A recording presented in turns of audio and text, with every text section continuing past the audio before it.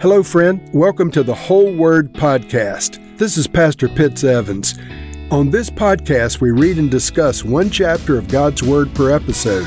Let's go now to the Bible and see what the Lord has for us today. Reading from the New International Version of the Bible, Mark chapter 2. A few days later, when Jesus again entered Capernaum, the people heard that he had come home. They gathered in such large numbers that there was no room left, not even outside the door, and he preached the word to them. Some men came, bringing to him a paralyzed man carried by 4 of them. Since they could not get him to Jesus because of the crowd, they made an opening in the roof above Jesus by digging through it, and then lowered the mat the man was lying on. When Jesus saw their faith, he said to the paralyzed man, "Son, your sins are forgiven." Now some of the teachers of the law were sitting there, thinking to themselves, "Why does this fellow talk like that? He's blaspheming. Who can forgive sins but God alone?" Immediately Jesus knew in his spirit that this was what they were thinking in their hearts, and he said to them, "Why are you thinking these things? Which is easier, to say to this paralyzed man, 'Your sins are forgiven,' or to say, 'Get up, take your mat, and walk'? But I want you to know that the Son of Man has authority on earth to forgive sins." So he said to the man, "I tell you, get up, take your mat, and go home." He got up, took his mat, and walked out in full view of them all. This amazed everyone, and they praised God, saying, "We have never seen anything like this." Once again, Jesus went out beside the lake. A large crowd came to him, and he began to teach them. As he walked along, he saw Levi, the son of Alphaeus, sitting at the tax collector's booth. "Follow me," Jesus told him, and Levi got up and followed him. While Jesus was having dinner at Levi's house, many tax collectors and sinners were eating with him and his disciples, for there were many who followed him. When the teachers of the law, who were Pharisees, saw him eating with the sinners and tax collectors, they asked his disciples, "Why does he eat with tax collectors and sinners?" On hearing this, Jesus said to them, "It is not the healthy who need a doctor, but the sick. I have not come to call the righteous, but sinners." Now John's disciples and the Pharisees were fasting. Some people came and asked Jesus, "How is it that John's disciples and the disciples of the Pharisees are fasting, but yours are not?" Jesus answered, "How can the guest of the bridegroom fast while he is still with them? They cannot, so long as they have him with them. But the time will come when the bridegroom will be taken from them, and on that day they will fast. No one sews a patch of unshrunk cloth on an old garment. Otherwise, the new piece will pull away from the old, making the tear worse. And no one pours new wine into an old wineskin. Otherwise, the wine will burst the skin, and both the wine and the wineskin will be ruined. No, they pour new wine into new wineskins." One Sabbath, Jesus was going through the grain fields, and as his disciples walked along, they began to pick some heads of grain. The Pharisees said to him, "Look, why are they doing what's unlawful on the Sabbath?" He answered, "Have you never read what David did when he and his companions were hungry and in need? In the days of Abiathar the high priest, he entered the house of God and ate the consecrated bread, which is lawful only for priests to eat. And he also gave some to his companions. Then he said to them, 'The Sabbath was made for man, not man for the Sabbath. So the Son of Man is Lord even of the Sabbath.'" We start off with a profound miracle and with the forgiving of sins. And so these men had heard that Jesus was in town, and apparently they had a sick friend who was paralyzed. And they came up with this plan to take the man to Jesus, but the crowds were so big they couldn't get to Jesus. And they went to the house where he was staying and tore a hole in the roof above Jesus and lowered the man down on the mat he was laying on. So verse 5 says, "When Jesus saw their faith, he said to the paralyzed man, 'Son, your sins are forgiven.'" Now, this is the central issue, apparently, that was going on with this man. He was in need of forgiveness. And so Jesus spoke first to the greatest need. His need was for acceptance by Jesus and forgiveness by Jesus. And of course, Jesus had the authority to heal him, but he was first using the authority he had been given to forgive him. And the religious leaders were offended at this. It says some teachers of the law were sitting there thinking to themselves, "Why does this fellow talk like that? He's blaspheming. For who can forgive sins but God alone?" Now, of course, they were sitting in the presence of the Son of God, but they didn't acknowledge him as being the Son of God. And then so verse 8 says, immediately Jesus knew in his spirit that this was what they were thinking. And so he said to them, "Why are you thinking these things?" Then he posed a question, and you can ask yourself this question. Is it easier to say to a paralyzed man, "Your sins are forgiven," or is it easier to say to a paralyzed man, "Get up, take your mat, and walk"? And so obviously anybody could say your sins are forgiven, and it wouldn't carry substance. It wouldn't be a legitimate spiritual transaction. But when the Son of God says your sins are forgiven, your sins are forgiven. And when the Son of God says, "Get up, take your mat, and walk," you're healed. And so Jesus said, "Get up, take your mat, and walk." And he did this because he wanted them to know that the Son of Man, Jesus, had the authority on the earth to forgive sins.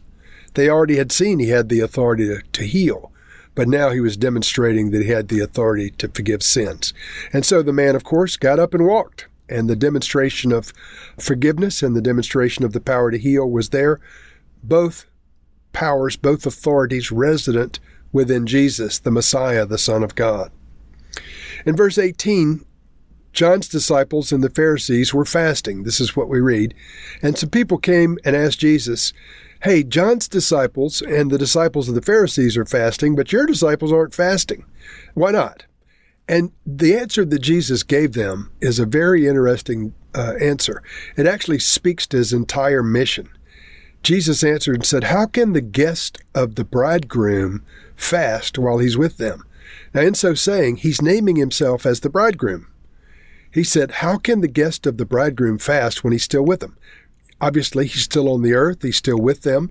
And this bridegroom he's talking about is himself. And he went on to say they can't fast so long as they have him with them. But the time will come when the bridegroom will be taken from them, and on that day they will fast. Prophetically, Jesus, of course, was looking toward his crucifixion when he would be taken. But I want to just dig down a few minutes on this terminology, the bridegroom. You see, we in the church refer to the bride of Christ. And of course, for the church to be the bride of Christ, Jesus has to be the bridegroom.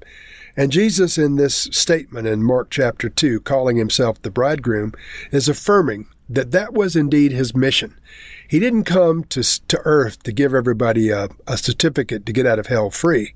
He came searching for a people who would be with him forever. That the Bible says this relationship Jesus desires with mankind is like a good marriage. Except it's not just a me and Jesus marriage forever. It's we and Jesus as the bride of Christ together. A company of believers living together. This includes those who had come into faith under the old covenant, and now that the new covenant was coming online, those who would come to faith in the new covenant would be part of the bride. But he went on to say that the New Testament and the Old Testament are different. He gave this little explanation, verse 21. No one sews a patch of unshrunk cloth on an old garment. Otherwise, the new piece will pull away from the old and make the tear worse. And no one pours new wine into old wineskins. Otherwise, the wine will burst the skins, and both the wine and the wineskins will be ruined. No, they pour new wine into new wineskins. And so the new covenant, friends, is not a patch on the old covenant. The new covenant is a new covenant between God and man, in which Jesus, the Messiah, the Son of God, is the bridegroom, and the church is the bride. Under the old covenant, Israel was the wife of God. God the Father was the bridegroom of Israel. And so in type and shadow, speaking of the new covenant, where Jesus, the Son of God, would be the bridegroom and the church would be the bride. I wrote a whole book on this called The Wife of God. If you're interested in this topic, it's all about the bride of Christ.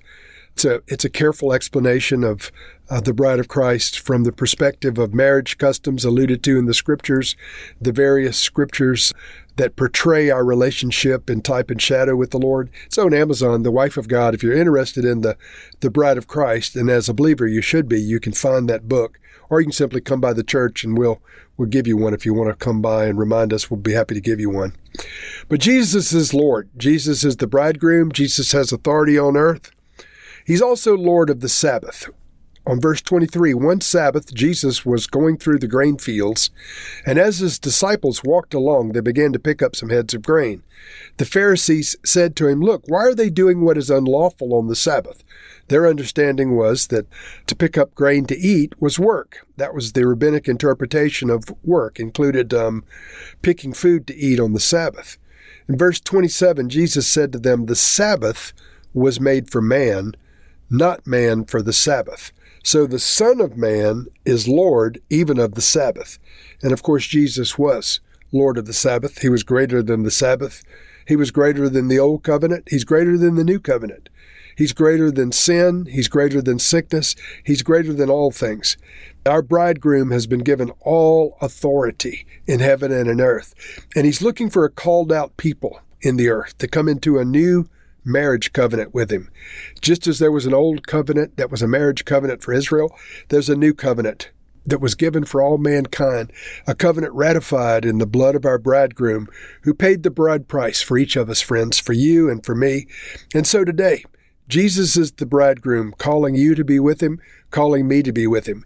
He's able to heal, save, and deliver to the uttermost. But more importantly, he wants to be with me and wants to be with you forever. The new covenant is just not a patch on the old covenant. It's a brand new wineskin intended to hold new wine and the truths as revealed by Jesus Christ and the writers of the New Testament. So I want to pray for you today, and I want to pray for myself. Lord, I pray that we would recognize Jesus as the Bridegroom. I pray, Lord, that we would recognize that the relationship you want to have with us is like a good marriage, where you're with us 24 hours a day, 7 days a week, speaking to us and hearing our voices speaking to you, influencing our lives and interacting with everything we say and do. Lord, help to change our mindset so that we might understand you want much more than an hour or two a week of devotion.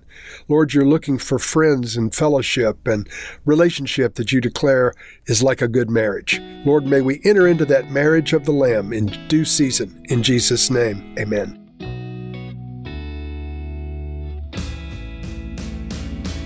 Thank you for listening to this episode of The Whole Word.